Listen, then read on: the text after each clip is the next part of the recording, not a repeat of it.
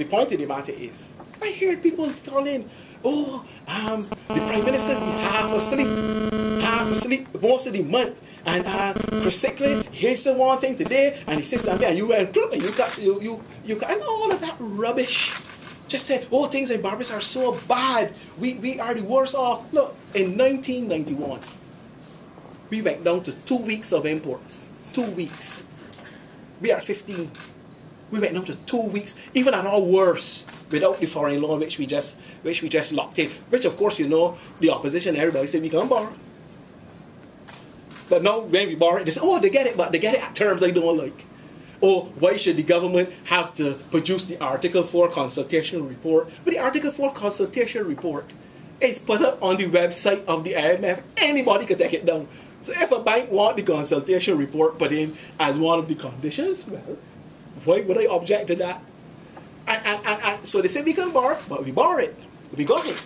But we went down to 2 weeks of imports. Unemployment went as high as 23%. We laid off 3,000 people, cut salaries by 8%, reduced unemployment benefits, and eliminate all of the tax deductions, bar a few out of the tax code. This government has not done this. In fact, as I said in my presentation, with the exception of the mini recession we had in 2001 after 9/11, all the other recessions that we've had in this country have been worse than this. The 1971, 72, 73 period, the oil crisis. 81, 82, when the great Tom Adams, that Mr. Ellis liked so much, used to have all those battles with, and I used to enjoy them. He laid off people, went to the IMF, did all of those things too. Mr. Sandyford, in 91, had a worse domestic recession to deal with. We have had the worst international recession in 100 years. And you want to tell me you can't give any value at all to the capacity of the government to have maintained this economy and keep it afloat in the worst possible recession that the world has ever seen, in which values were cut, investment was cut, tourists were cut, spending was cut, international business, which David and colleagues is responsible for 60% of tax revenues in terms of corporate profits. So when you get that sector being hammered in a global recession, when you get tourism being hammered in a global recession, and you were to tell me with all of the debt that we've had to be pulled on and debt and had to come in and deal with, you know, you all don't talk about these things, you know. Now, yeah, you get the microphone, because we can have an engagement on that issue. Just quickly, the only point though, Minister, is that in the context of this discussion, the government spending has also been heavily criticized against the backdrop of knowing all that was happening. Prior to the elections, we saw a situation where there were persistent criticisms about how the government was spending. And you, as Minister of Finance, must take the responsibility for having not reined it in. David, I take responsibility. I don't run from responsibility. But you have to understand that everybody was hoping, and these are all the international experts, that the turnaround in the global economy would have been strong enough to have helped our revenues to rise to the level where we can make the expenditure adjustments without having to retrench people. That was the policy. And there wasn't any explosion of expenditure. If you look at what we were spending in terms of goods and services and so forth, in 2012, in 2011 as opposed to 2012, there wasn't a great explosion. You know where the explosion came? The explosion came in debt service. Over $200 million. That is where the explosion came. And why you have to do that? Because if you're borrowing, you have to pay. And whenever we came up with a measure, don't care what they were, oh, you're killing people. Sinckler offering people. The Sinckler plan got me can't drink a Sprite. Everything is blame on poor me. Yeah? Because people like a scapegoat. I don't mind being a scapegoat.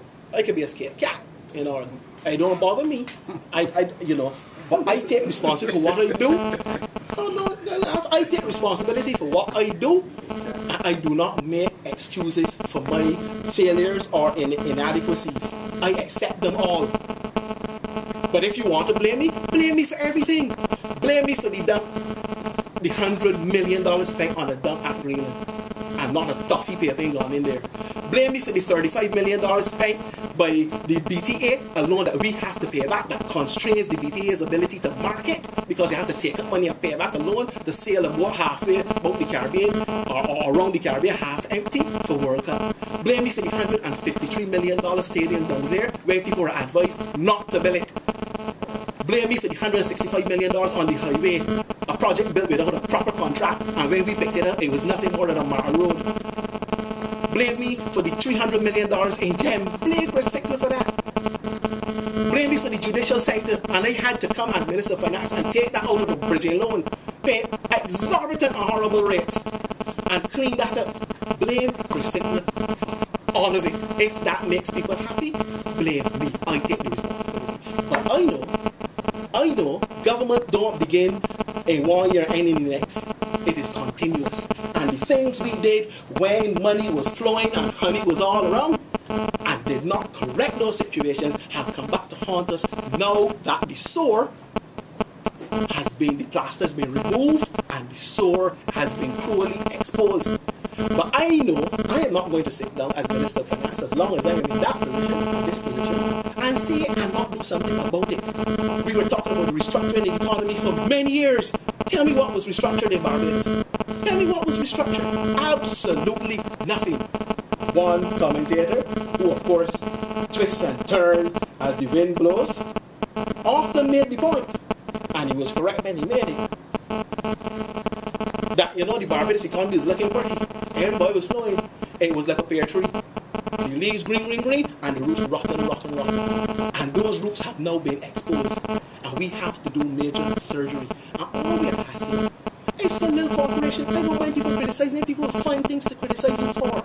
That's part of the core, But don't tear down the country and frighten investors. I have been there with people and telling people, oh, wait till we get in government.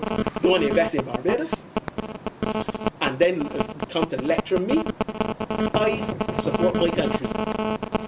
I support my country. I am too determined to be defeated. I believe in Barbados, and I believe that we can work together to pull ourselves out of this.